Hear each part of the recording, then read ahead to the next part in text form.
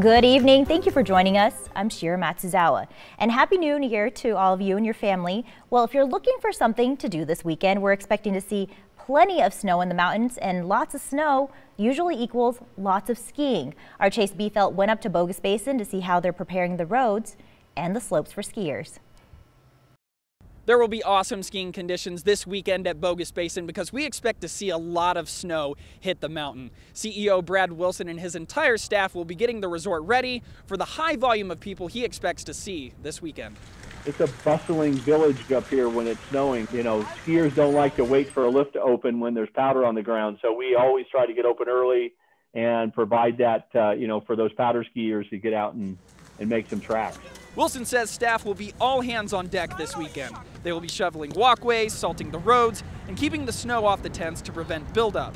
Staff will also be out early to make sure the lifts are ready for the eager early morning skiers looking for some fresh powder. Getting the lifts ready takes a little bit longer when it's snowing, so we come in early and get the lifts ready and spinning, and we always try to open the lifts before our scheduled opening time.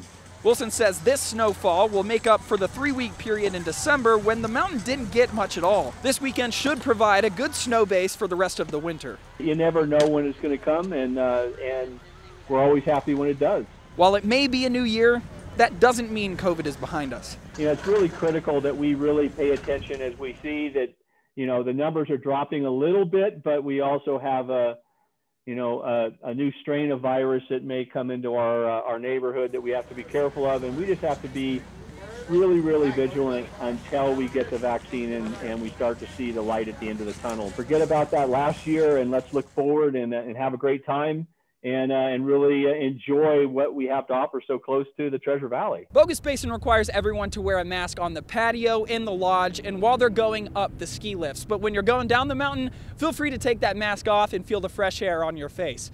Reporting in Bogus Basin, I'm Chase Beefelt.